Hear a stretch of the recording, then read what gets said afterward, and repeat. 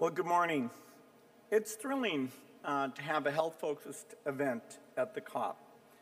It makes a lot of sense because, after all, our work on climate is to improve the human condition.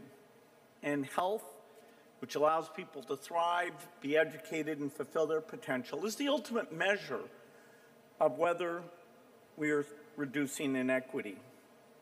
Nobody would be better off in a world with fewer carbon emissions, where we're reducing our interventions to reduce illness, starvation, and death. The reason that climate affects health are multiple. We have vector-borne diseases showing up in places that they never did before. For example, African cities that are at altitudes that mosquitoes didn't thrive at the past. The higher temperatures are changing that. When we have flood events, we see not only do mosquitoes thrive, but we also have diarrheal diseases showing up.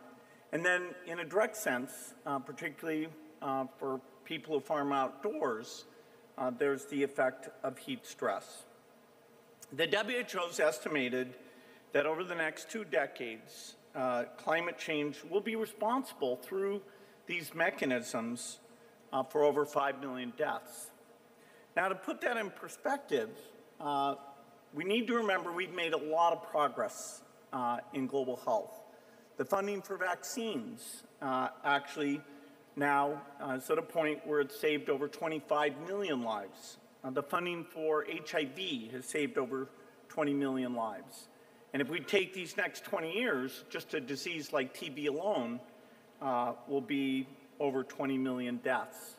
So as we think about our limited aid budgets, which there are many, many demands on, one of the key things is to understand whether new pledges are additional.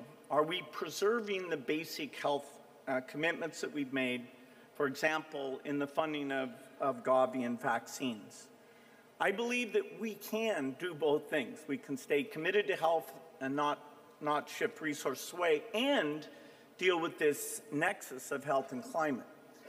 What does that nexus look like?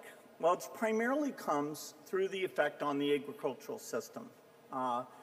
Kids who are not malnourished are far, far less likely to die when they get infected with diarrhea, pneumonia, or malaria. And so it's through crop failure and worse nutrition that we see potentially in some areas a reversal of the incredible progress we've made cutting childhood deaths in half. Now, on the first day of COP, it was fantastic. We had commitments about food systems and agricultural innovation.